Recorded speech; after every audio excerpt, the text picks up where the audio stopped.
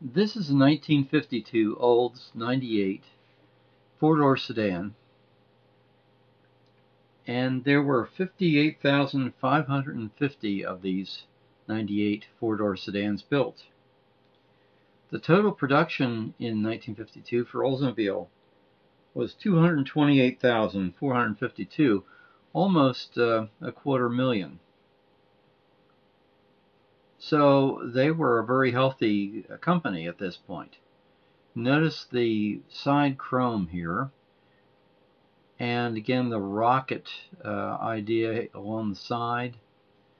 We've got a two-tone combination here with yellow at the bottom and a green top, and the green is carried over to the interior of the car.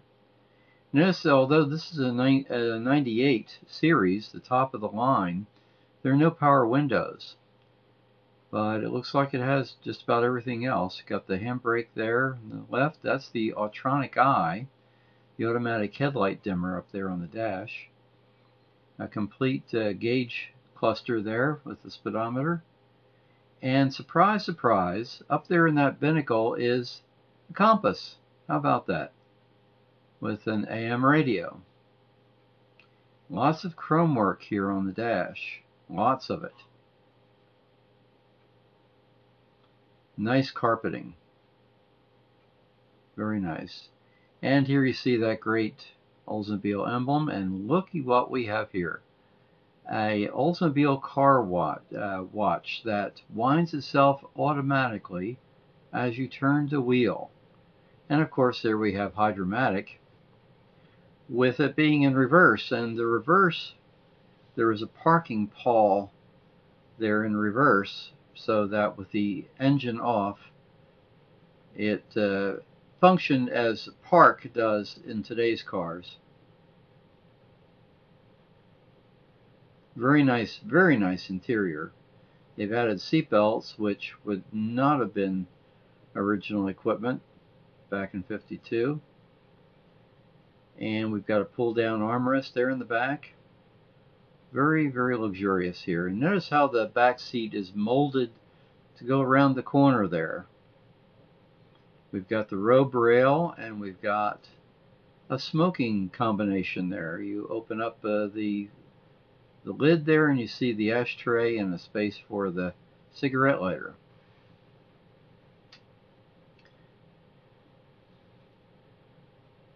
So we close that door and we go around back here. A very ample trunk. This is an auction car, but I would not open the trunk lid even if I could. We've got the reverse lights below the regular tail light. We've got fender skirts. Nice wraparound back window.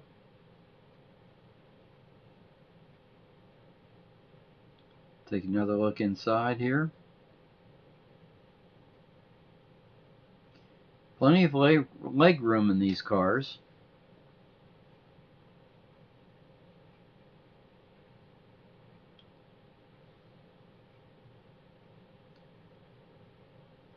And check out the front again. No air conditioning in cars of this vintage, at least not for Oldsmobile. Packard was the first to offer air conditioning back around 1940. Notice that elaborate hood ornament. Talk about your rocket ships. Right there it is. Alright, now we're going to open the hood so that we can see underneath. 303 cubic inch engine, rocket V8. And here you see the particulars. It went through the auction, and at $19,000 it didn't sell. But I would say I don't know where you're going to find a more complete 1952 Oldsmobile than this one is.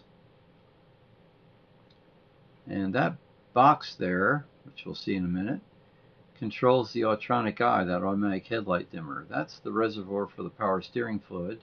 There's the box quite elaborate mechanism for that Autronic Eye. And the Autronic Eye, from what I hear, was not all that great. They eventually made changes in it so it was better able to be adjusted, but kind of created some problems in adjustment. An oil bath air cleaner.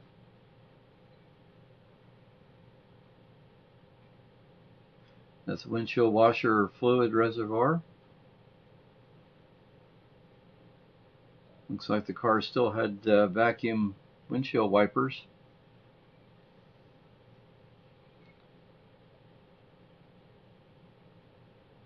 There you see Autronic Eye right there stamped on that box.